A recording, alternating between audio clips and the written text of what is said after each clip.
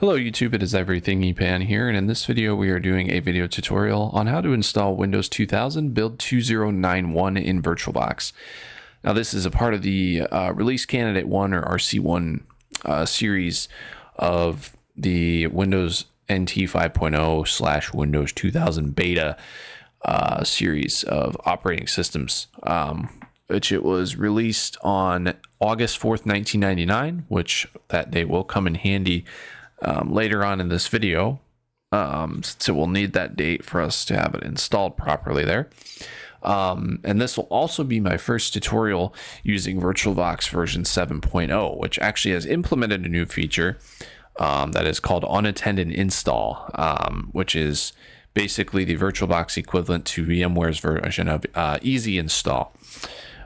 Which I will actually be using in this video because upon doing some testing, trying to do a manual install and doing guest editions with it, it actually does blue screen upon trying to manually install guest editions. So it does work when you do install the operating system manually without the unattended access. However,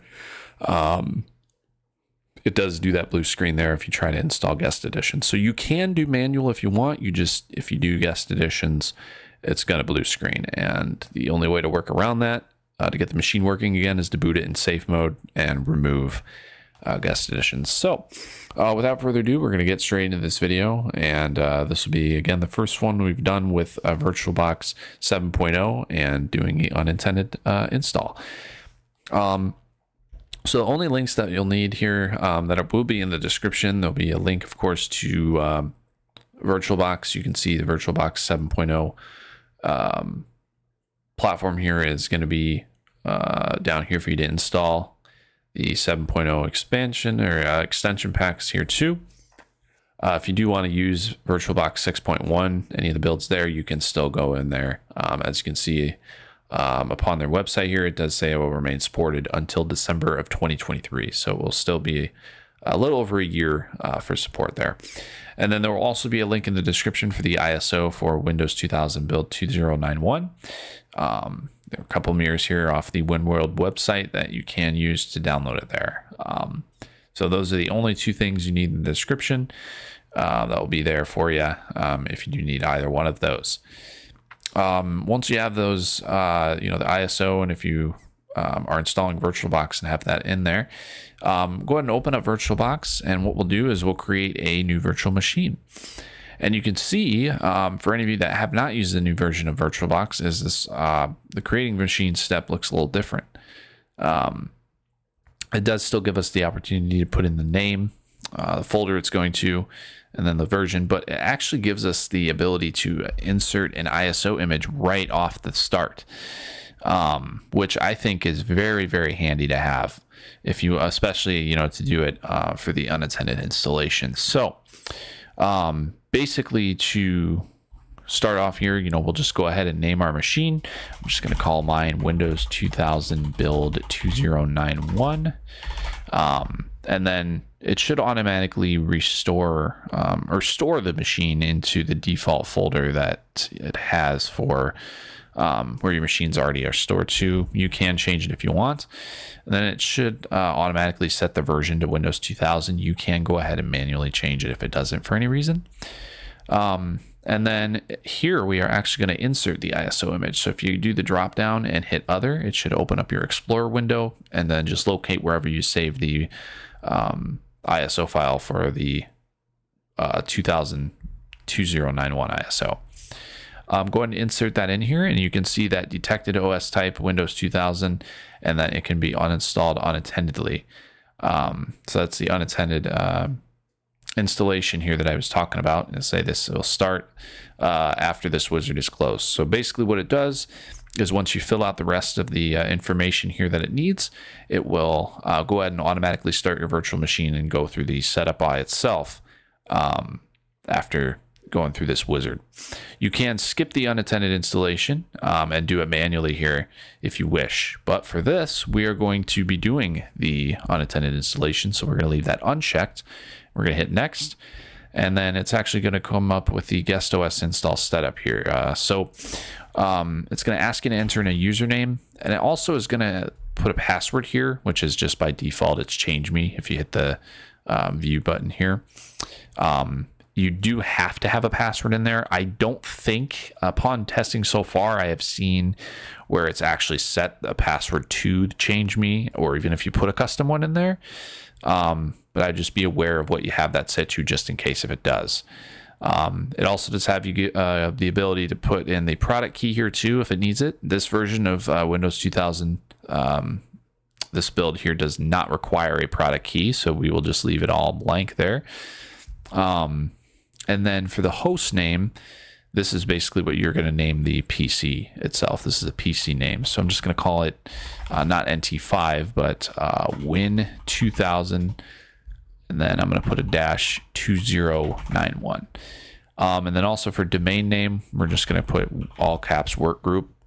It normally puts that default domain in there, but we're going to just keep that as is.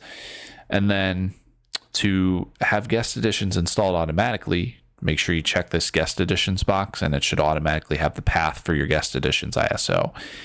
If not, make sure you locate that. And if for any reason you need to download that via extension pack or whatever, make sure that is there, but should automatically locate that guest editions ISO. And then you can also check the box here to install it in the background. So basically what it'll do is it will power on the machine, but it won't display it up on the screen in a new window, and it'll just do it in the background. So I'll show you what that looks like here. We hit next. It'll go ahead and ask us how much RAM we want to dedicate. The recommended here, it has it already at, is 168 megabytes, which is going to be just fine there. So leave it at that. And then we can just leave it at 1 CPU. You can actually up the CPU counter. This is for cores, not actual processors. I know it says processors in CPU, and if you hover over it, it says number of virtual CPUs, but this is really, to me, I think it's more for cores than it is actual CPU themselves. So once that's set, just hit next, and then it's going to have us create our virtual hard disk. Recommended size here is 4 gigs. So we'll leave it at that. That's plenty for the install here. And then there's also a box here, if you want, there's a box that says pre-allocate full size. And then, so basically it's just kind of the short version now of the prompt that came up during the setup of the dynamically allocated versus fixed size. So basically if you check this, it's going to automatically allocate that entire 4 gigs. Whereas if you have it unchecked, that's basically the, if you want to put quotes, dynamically allocated, which it's going to basically just take it up as much as it's using. Without actually using all 4 gigs. And I think automatically it's going to create it as a VDI. It does not give you the option, it looks like, to change the file type. So just be aware of that. Once that's all finished, go ahead and hit next. And that's going to confirm your configuration here. It's got a summary page now. It does not let you go in and make the changes. But you can go back through the setup and make the changes, but you can't do it in this window. So if there's any changes maybe you made a mistake of, or going into the setup here, make them as needed. But once you have everything set up, just hit finish. And as you can see, it'll create the machine, and it will go ahead and automatically power it up. Now, as said, it's going to run it in the background. So if you want to open it, just double click it, and it will open the machine up. And you can see it's automatically starting up the setup, and it will try and run as much of it as possible by itself. But as you can see, when it comes up to a part of the setup that it normally doesn't come up to, with running through an easy install, I did this with Windows XP testing this out, and it ran through everything by itself. Whereas this, if it traditionally doesn't see a window like this, you do need to do some manual parts of this. So basically just hit C to continue, then it will continue doing it by itself. As an example there. So right now it's on the portion of formatting the drive. It's going to examine the disk and then copy the files. So it'll do that here. And then to actually get the mouse to move around here too, just an FYI, if you go to input and click mouse integration, then you can click in and it'll let you move in the mouse. Otherwise it will not work. So it's going to ask us to go ahead and do a reboot. So we'll hit enter to reboot, and it will bring us up booting into the operating system and the graphical part of the setup. So just let it boot up and do its thing here. And it should bring us up into the graphical part of the setup. And as you can see, the mouse does move because we had turned mouse integration off. So it is installing devices, which again, all of this is being done on its own. I haven't clicked anything here in the graphical part yet. But there may be times here in this graphical part where it does come up and actually have you do some manual entering because of some either incorrect information, or it's a window that the unattended install just doesn't recognize. So just let it run through on the installing devices. Shouldn't take too long for it to run through. But once that's completed, it will bring us up on the next page. So since it will take just a little bit here, I'll go ahead and let it run through the install devices screen, and I'll come to you guys once it's proceeded to finish this and go to the next screen there. Okay, as you can see there, it will automatically continue through this setup here. So it just automatically goes into the installing of networking components, and it will finish through here on that now. And it will just continue to automatically go through the setup. You can see it is now copying files.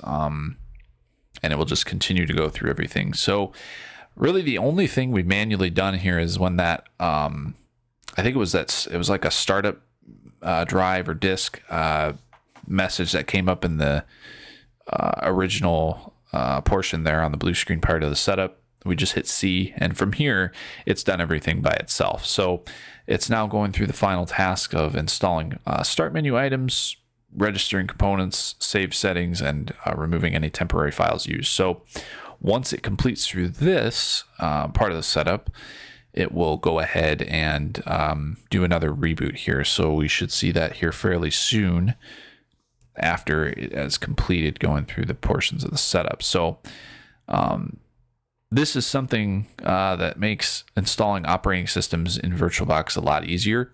And so I think that's a great implementation that they have put into VirtualBox as doing a unattended installation, or as VMware calls it, easy install. Makes it a lot easier and user-friendly there for new VirtualBox users.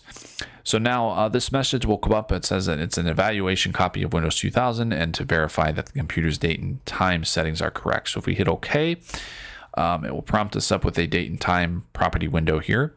And as said, with that date that I had brought in mind earlier for the release date of it, August 4th, excuse me, 1999. So if you make sure you have the month at August, the year at 1999, and go down to click on number 4 here, that will set the date to August 4th, 1999. So go ahead and apply that.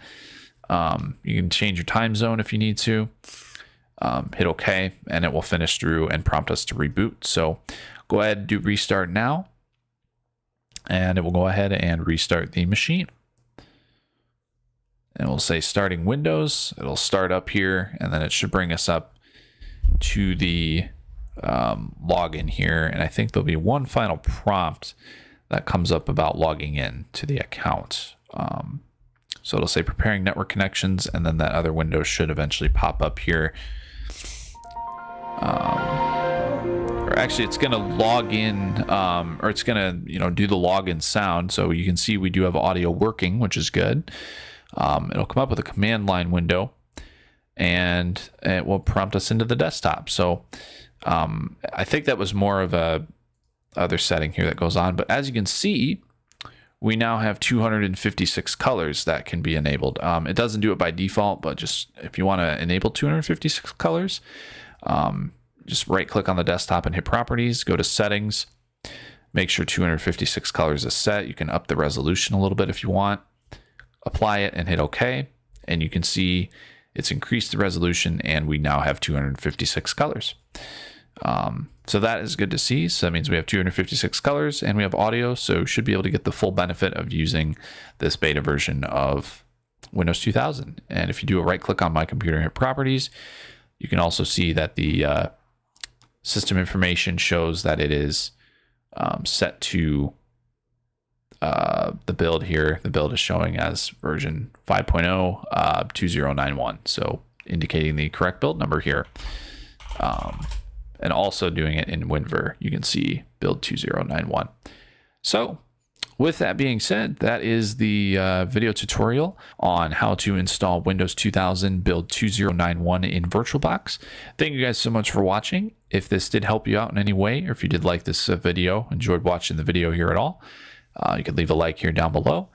If you have any ideas for any future videos or anything you'd like to leave in the comments, you can leave in the comments down below.